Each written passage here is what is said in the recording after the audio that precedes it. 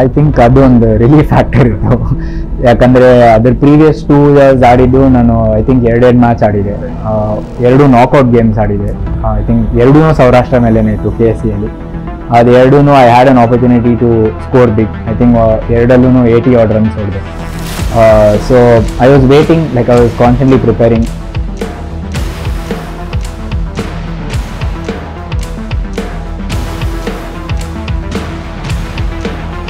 Hi viewers, welcome back.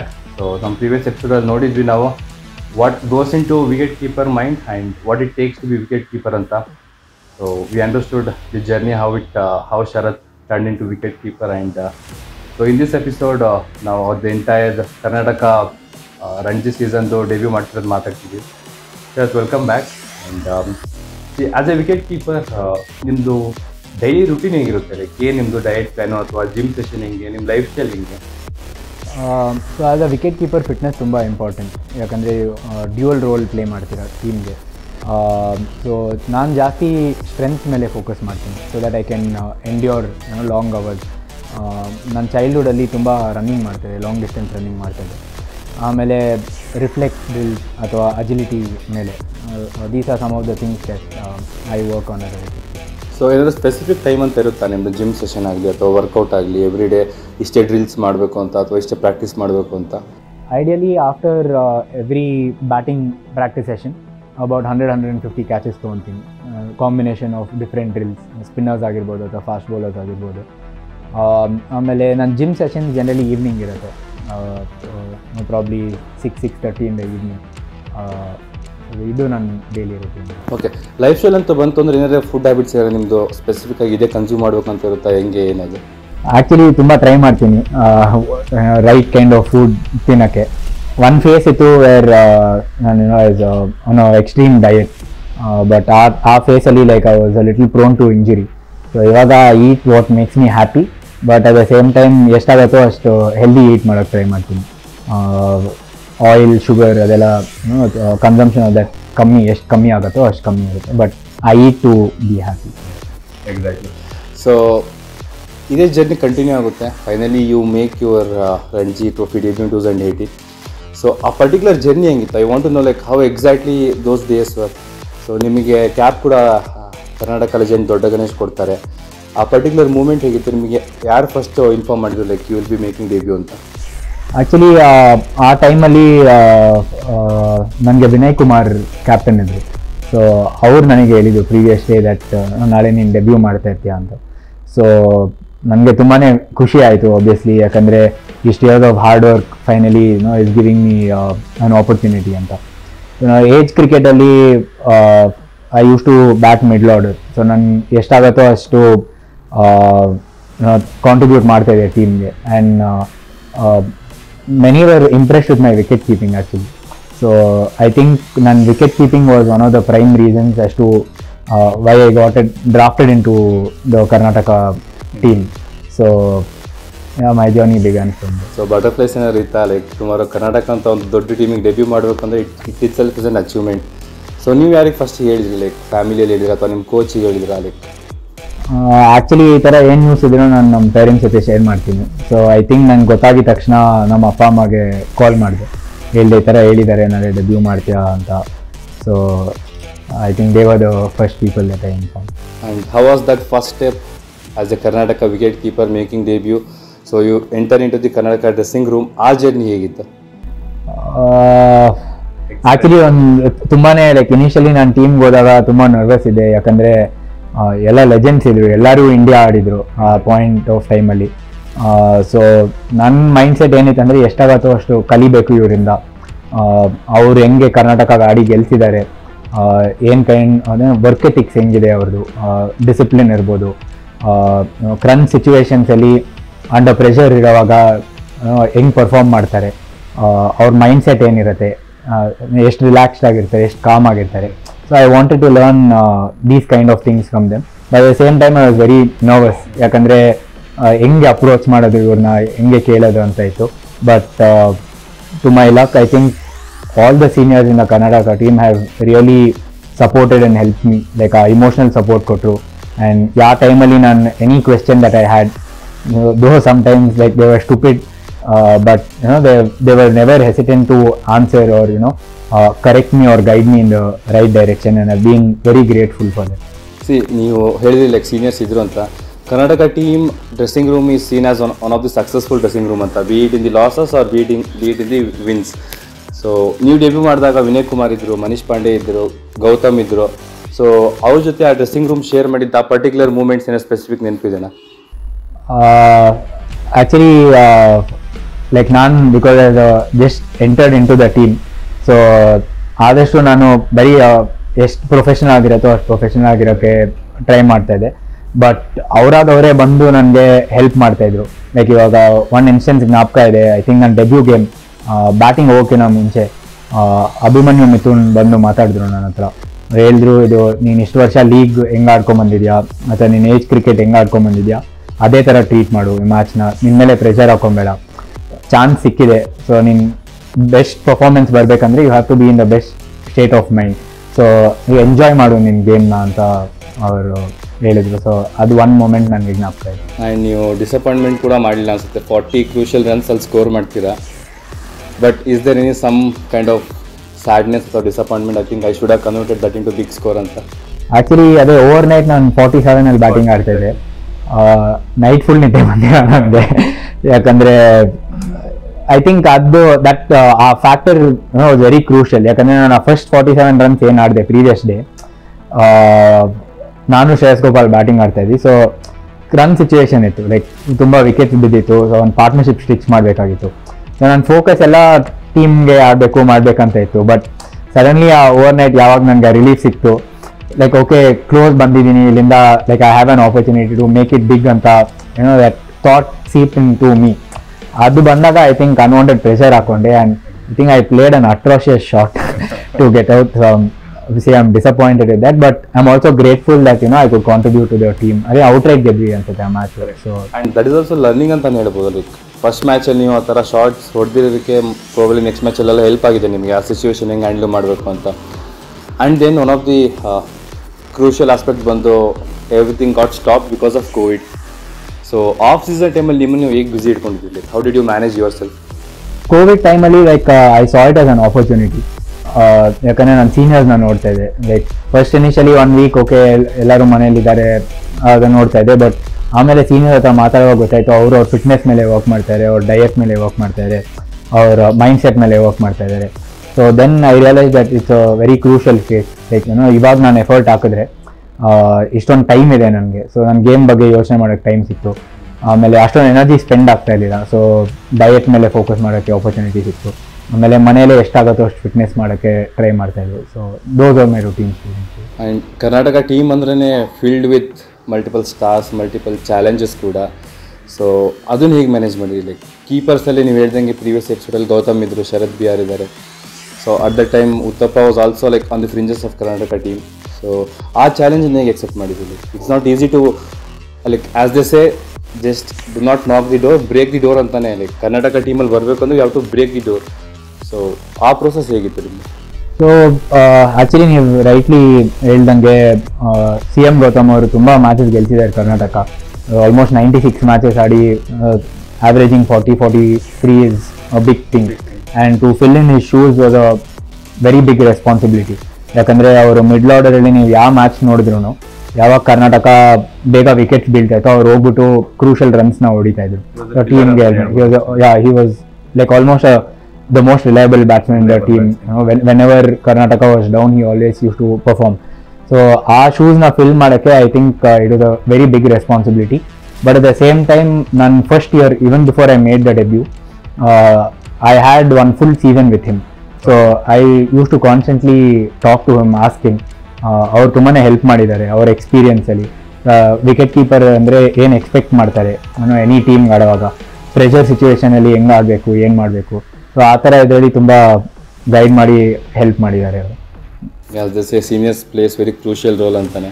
It's coming true here. And then I mean chances are very tough to get in Karnataka team. 3 years gap ಆಗುತ್ತೆ. And 2023 again you make A grand come back. And the dream of scoring century for Karnataka comes true. ಆ particular moment ಹೇಗಿತ್ತು? ಆ journey ಹೇಗಿದೆ? I think ಅದೊಂದು relief factor ಇತ್ತು. ಯಾಕಂದರೆ ಅದ್ರ previous 2 years ಆಡಿದ್ದು ನಾನು I think 2 match ಆಡಿದೆ, 2 knockout games ಆಡಿದೆ. I think 2 Saurashtra ಮೇಲೇ ಇತ್ತು KSCಯಲ್ಲಿ. ಅದು 2 I had an opportunity to score big. I think 2 80 odd runs ಹೊಡೆದೆ. So I was waiting, like I was constantly preparing. But at the same time Sharad B R ಇದ್ದ, ಅವನು ತುಂಬ ಚೆನ್ನಾಗಿ ಆಡ್ತಾ ಇದ್ದ. ಲೈಕ್ ಟೀಮ್ಗೆ ಯಾವಾಗ ಬೇಕೋ ಅವನು ಪರ್ಫಾರ್ಮ್ ಮಾಡ್ತಾ ಇದ್ದ run ಸಿಚುವೇಷನ್ಸಲ್ಲಿ. And through the age category both of the play together. So I was just waiting for my opportunity. ನನಗೆ ಯಾವಾಗ ಚಾನ್ಸ್ ಸಿಗುತ್ತೋ that I want to give my best and make it count ಅಂತ mindset. Okay, ಆ 100 specific memories ಇದೆನಾ? Specifically team ಕೂಡ ನಾಕೌಟಿಗೆ ಬಂತು ಆ particular ಸೆಂಚುರಿಯಿಂದ. So how special this particular 100 is? I think it meant a lot to me because every cricketer's dream is to get 100, and it was longing that in 4 years I was in the team, I had to get that 100. So ತುಂಬಾನೇ special ಅನಿಸ್ತು. And ನನ್ನ ಜೊತೆ ವೈಶಾಖ್ ಬೇರೆ batting ಆಡ್ತಾ ಇದ್ದ, so ಅವನು 100 ಹೊಡೆದ. So it made it more memorable that both of us var part of the age group categories. Like under 14 ಒಟ್ಟಿಗೆ ಆಡ್ಕೊಂಡ್ಬರ್ತಾ ಇದ್ದೀವಿ. So just brought back that nostalgia, childhood. Okay, and another special character in you andre, like you have been seen as red ball cricketer. So one of the few cricketers who have made Ranji Trophy debut first and T20 ಅಥವಾ Vijay Hazare later. So ನಿಮ್ಮನ್ನು ನೀವು ಏನು improvement ಮಾಡ್ಕೊಂಡ್ರಿ? Like Vijay Hazare ಬಂದು 2021 debut ಮಾಡಿದ್ರಿ. there is a 3 years gap between your Ranji debut and Vijay Hazare. So ಆ particular face ಹೇಗಿತ್ತು? Like were you concentrating on big hitting ಅಥವಾ what was that process? I think ಆ ಕೋವಿಡ್ ಟೈಮ್, ಲೈಕ್ ನೀವು just discuss ಮಾಡ್ದಂಗೆ, ಅಲ್ಲಿ I got a lot of time to reflect about my game and what are the things that I need to improve. So ಆ Covid season end ಆಗಿದ ತಕ್ಷಣ is when I made my Vijay Hazare debut. So ಆ ಟೈಮಲ್ಲಿ coaches ಜೊತೆ ಮಾತಾಡ್ತಾ ಇದ್ದೆ, senior ಜೊತೆ ಮಾತಾಡ್ತಾ ಇದ್ದೆ. How because I was not known for hitting the ball big and my strike rate also not great. So ಇದ್ರ ಮೇಲೆ ವರ್ಕ್ ಮಾಡಿದೆ, how I can become better and ನನ್ನ ಗೇಮ್, ನನ್ನ ಲಿಮಿಟೇಷನ್ಸ್ ಅಲ್ಲಿ how I can probably improve my strike rate and make it better. Okay. And ಎಷ್ಟು challenging ಅದು mental aspect ಆಗಲಿ ಅಥವಾ ಯುವರ್ ಸ್ಕಿಲ್ ಆಸ್ಪೆಕ್ಟ್ ಆಗಲಿ, from adapting to longer format and shorter duration format? How challenging it is? Is it all mentally, physical in your like mental aspect ಅಥವಾ skill ಕೂಡ ಬೇಕಾಗಿದೆ? I think skill plays a very important role. At the same time mindset also is important. But if you have the skill, you can tackle any situation. I am a strong believer of that.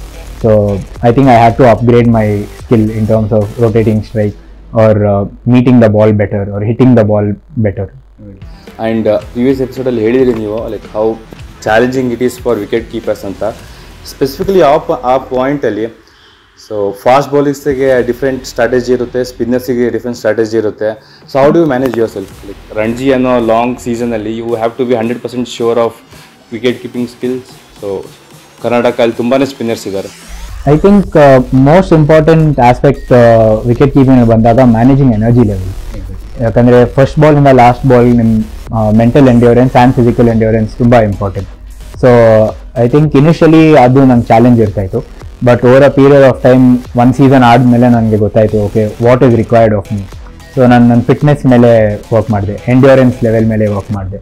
So I think that is very crucial. Any tips for upcoming Young buddies who takes up wicket keeping, like specifically? Keeping is something that you should take up if you really love doing.